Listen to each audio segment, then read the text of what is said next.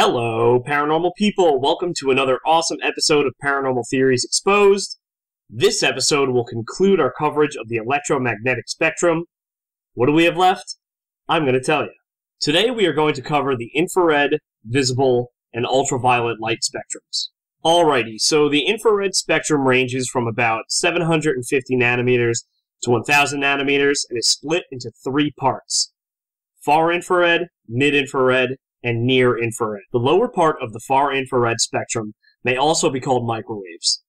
The water in Earth's atmosphere absorbs so strongly in this range that it renders the atmosphere, in effect, opaque. And what opaque means, it basically means you can't see through it completely, and this is what ruins most shower scenes in movies. I also found this while looking for pictures, and seriously, who doesn't want to own this?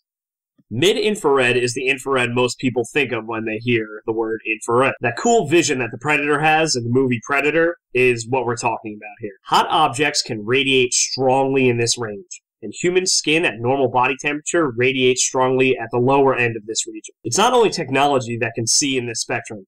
Some animals like snakes can see in this spectrum.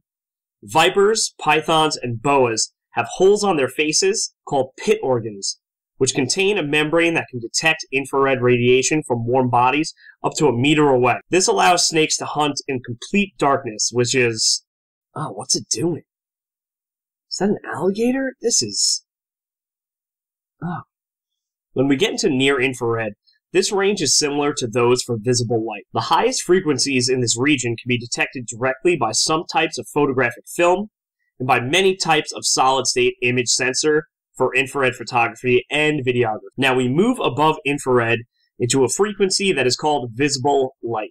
This is obviously what we see. The sun emits its peak power in the visible region, although integrating the entire emission power spectrum through all wavelengths shows that the sun emits slightly more infrared than visible light. The light which excites the human visual system is a very small portion of the electromagnetic spectrum. In fact, it is so small that if you unrolled a roll of masking tape across the United States, somewhere in the middle of the country there would be a section that is 3 inches wide. This small section represents the visible light spectrum. Visible light has a wavelength between 380 nanometers and 760 nanometers. White light, which is in this spectrum, is a combination of lights of different wavelengths in the visible spectrum. Passing white light through a prism splits it up into several colors of light observed in the visible spectrum between 400 nanometers and 780 nanometers. Ultraviolet, or UV, is from 100 to 400 nanometers on the spectrum. The wavelength of UV rays is shorter than the violet end of the visible light spectrum,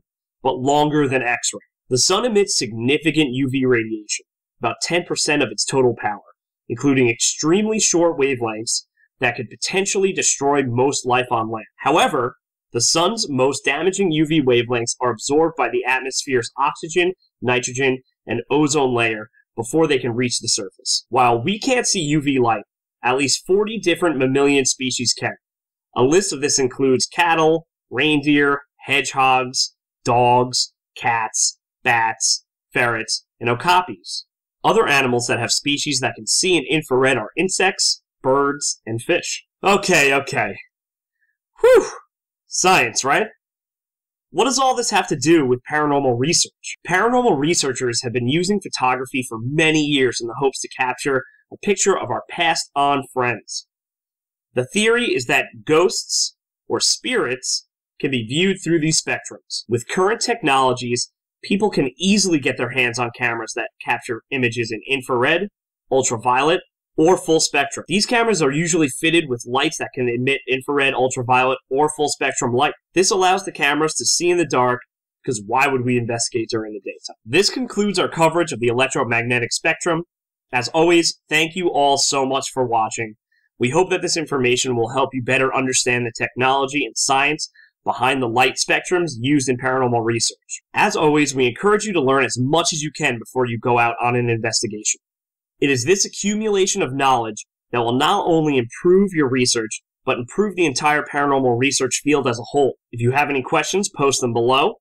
If you have any comments, put those below too. And make sure to check out our other content found at ParanormalWarehouse.com and the YouTube page that you're on right now. As always, thank you again, and peace.